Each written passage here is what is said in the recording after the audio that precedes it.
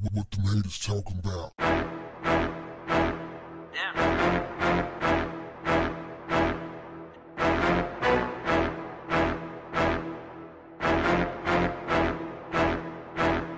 What's up, family? Federal marshals seized Palm Beach County Sheriff's Deputy Adam Lynn's property under a court order after Sheriff Rick Bradshaw refused to pay a dime toward the settlement. The settlement was won in a civil suit brought against Lynn by a man that he shot and paralyzed. Lynn read the court order, became visibly shaken, and this sucker fainted. Paramedics were called, and when Lynn recovered, he sat back on a squad car and he watched as movers loaded up his belongings and emptied out virtually everything. Among the items taken, his car, couch, coffee tables, end tables, lamps, drawers, flat screen TV, ironing board, I like that one, computer, golf clubs, bicycle, tools, and almost all of his non-sheriff's office clothing. The only thing that they did not take was shoes and underwear and some dishes and some other insignificant things. This shooting took place September 13, 2013, when Lynn spotted 19-year-old Dontrell Stevens riding his bike in what he described as a high-crime area, an area that is poverty-stricken, where this young man just happened to live. Lynn also said that Steven rode his bicycle from the left side of the residential street to the right side without using a marked crosswalk. Dashcam video showed that this guy, Dontrell Stevens, got off his bicycle with his cell phone in hand.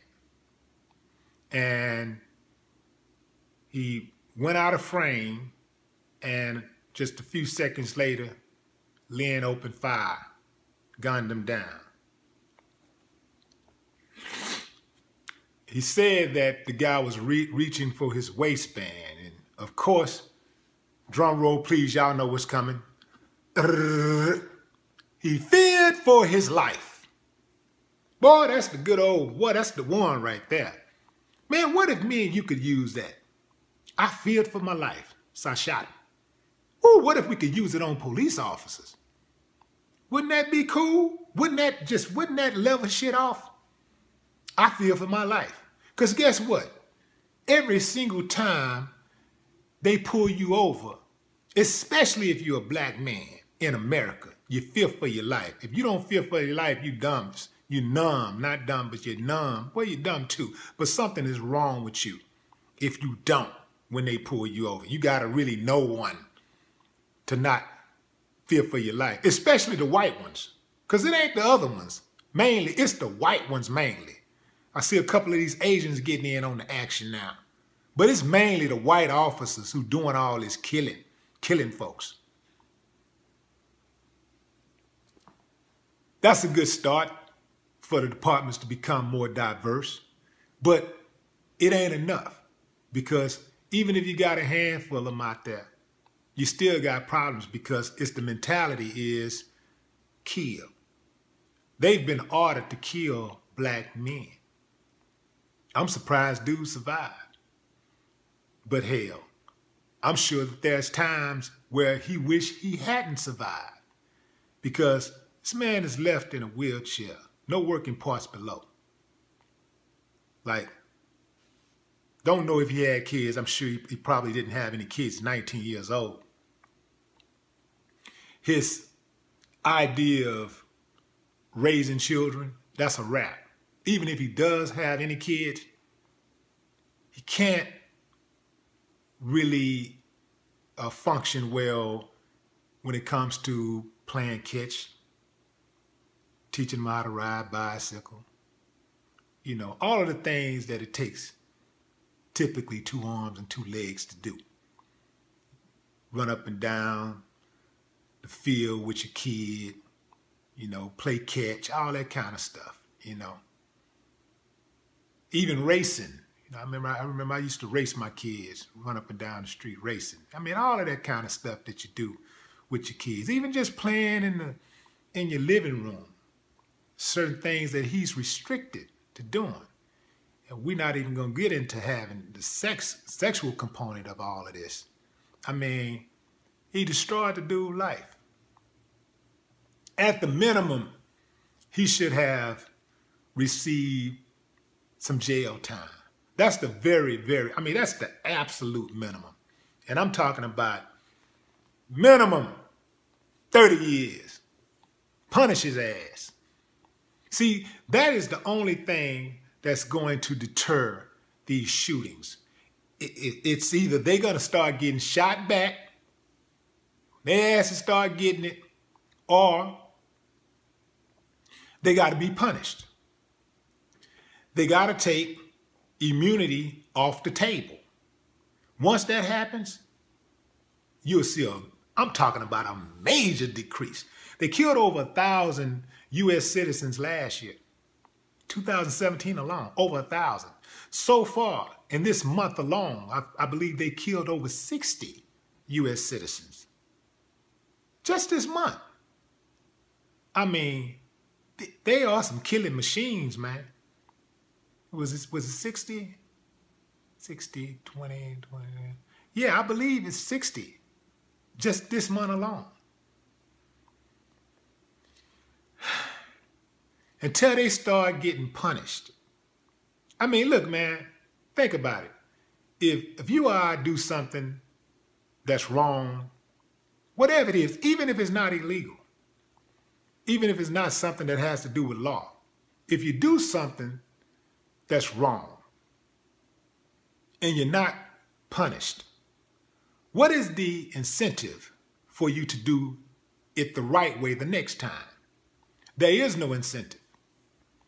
And that's the deal is, in fact, they're being incentivized by doing the wrong thing. The dude got a promotion. When he shot the youngster, they promoted him. They're promoting bad behavior. So the only thing that I can see happening is when they start getting it or they start being punished for it. Now, Stevens' lawyer tried to have the officers' wages garnished, but because over 50% of his salary goes toward his daughter, he didn't qualify. He was exempt from having to pay out parts of his salary to Stevens. So, but that's cold-blooded, man. That's cold-blooded. I mean, to have your life just upended like that. And then for this sucker to act like it's no big deal and for the department to give him a promotion. Man, just think about that, man. If you do wrong, you do dirt, and you're actually rewarded for it. I mean, think about it. It's just like a kid. If a kid is crying or a kid acts bad, I'm talking about if you have a kid at home and your kid goes out and get into fights and stuff, or your kid talks back, your kid swing on you or whatever, and you give them their way, you actually reward them. You still allow them to do whatever they want to do. They can go to the party. They can stay up late. They get to have all of their games. They get to enjoy being on social media. There's absolutely no punishment whatsoever. What is their incentive to change? There is none. You got to punish them, or you'll never see a change. So I commend the judge for signing that order to garnish, to seize his property. But look at that punk faint. Look at that sucker. He fainted like the broad he is. The only thing that I wish is that instead of only seizing his property, I wish they had taken it a step further. The property seizing thing is cool. But you know what would have been a more fitting punishment?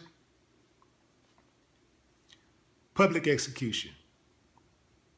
No more talk. What the haters talking about?